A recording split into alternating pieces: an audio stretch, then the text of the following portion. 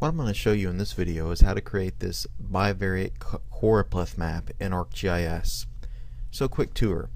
Texas is divided into 4 zones, and you can see those by the different color values. So we have the red zone, yellow, green, and blue.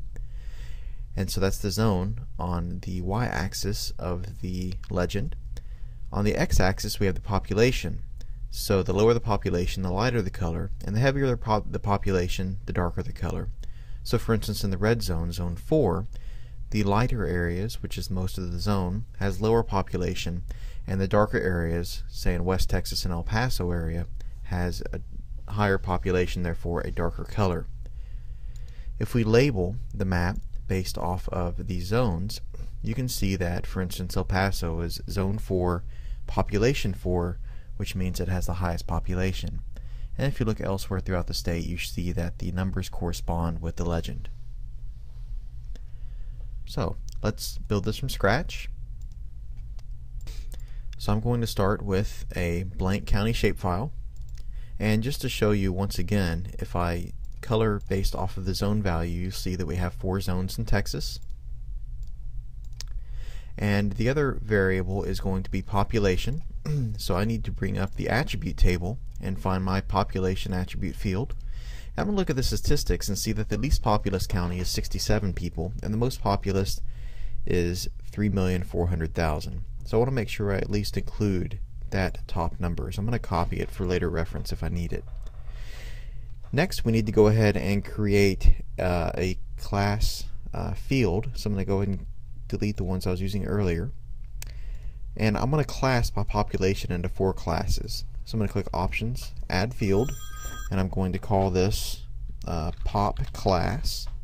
I'm going to keep it as an integer. And in this field now I'm going to classify them manually. So I'm going to click Options, select by Attributes, and I will say population is greater than 0 and population is less than or equal to, and let's start with a town of 50,000. I will hit apply, and you will see that it selects 221 out of the 295. So maybe that's a little much. Maybe let's go to a town of 20,000 and 140. That's a little more palatable. So now I will right click on the population class header, go to field calculator. I will say yes, that I want to do this outside of an edit session. I will say don't warn me again. And then I'll say this will be population class 1, and make sure that calculate selected records only is checked. I'll click OK, and you'll see everything that has been selected, so that's 0 to 20,000 people, is now class 1. I'll go back to my select by attributes, and I'll say okay, now everything that is greater than 20,000 and less than or greater than, let's go 100,000. I'll apply again, field calculator, and this will be class 2.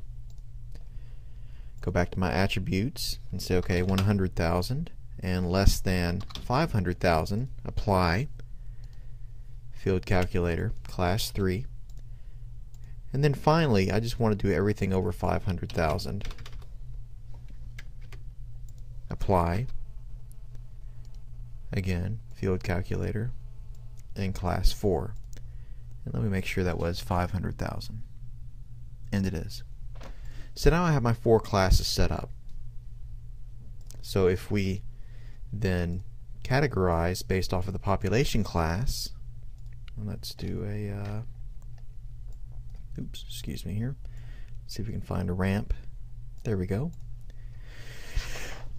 You can easily see the most populous counties in the state. So now at this point it's very important that we clear our selection. You can see we still have the most populous counties selected. So select and clear selected features.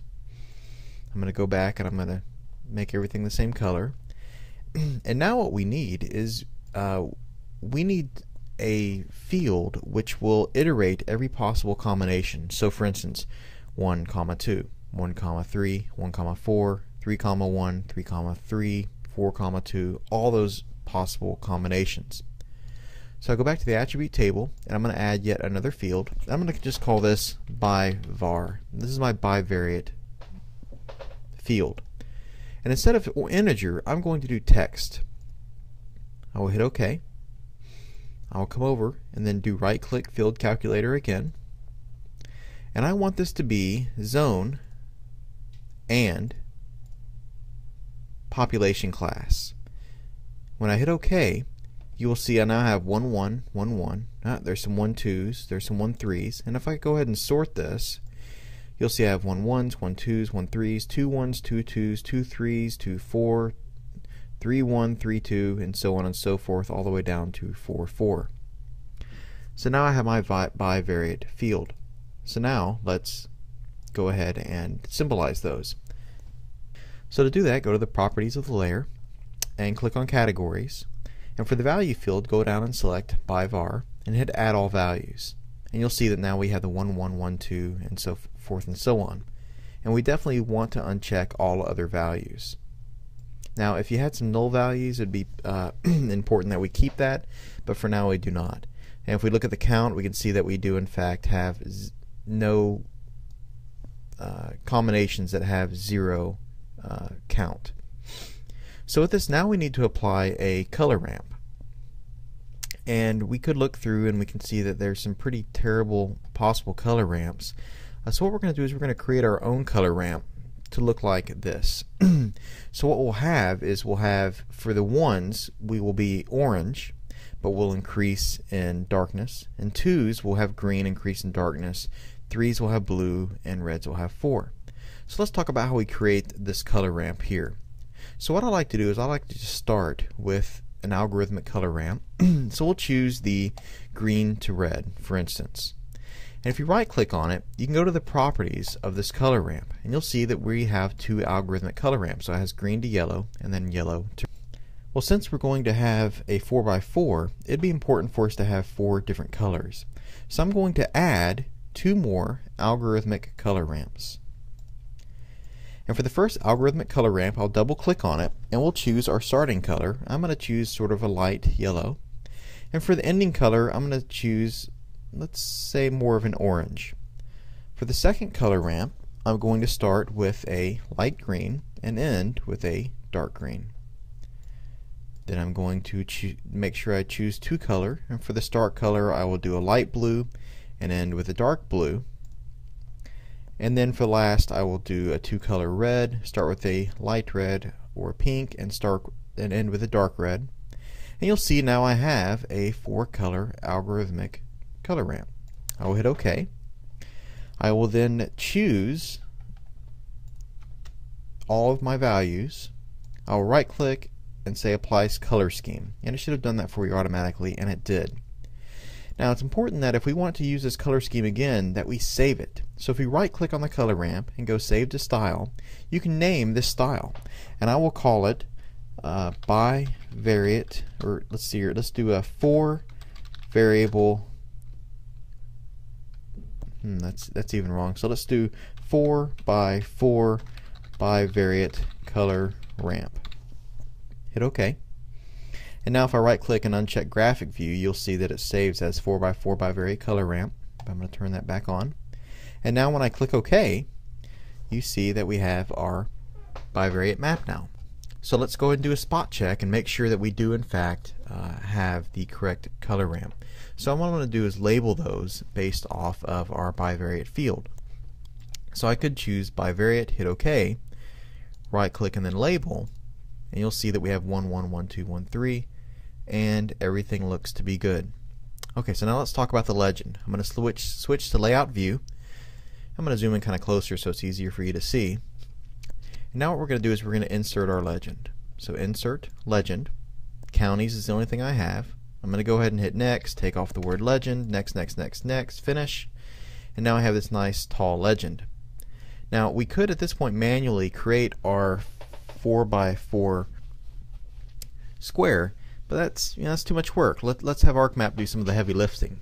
So right click on it, the legend that is, go to properties, click on items, click on the style, and all I really want are these boxes with no labels. So if you scroll down, you'll see one that says legend and label, or vertical single symbol label only, but I still have this pesky label. So if we click on properties and then click on the general tab, we can uncheck show labels, hit OK, OK, and then say we want 4 columns, hit OK, and now we have a nice square.